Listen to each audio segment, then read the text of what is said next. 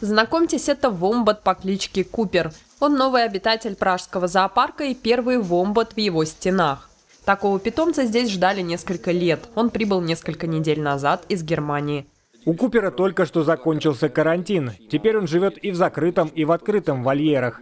Купер исследует новое пространство, а также роет норы. Так делают все вомбаты. И Купер унаследовал от своей мамы очень дружелюбный характер.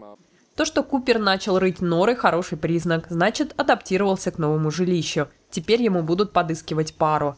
Он не останется один, у него обязательно будет спутница. Пока мы не знаем, когда это произойдет. Но мы хотим взять самку прямо из Австралии. Вомбаты травоядные сумчатые. Они роют под землей настоящие тоннельные системы, которые могут тянуться в длину до 20 метров и уходить в глубину до 3,5 метров. Эти животные обитают в Австралии.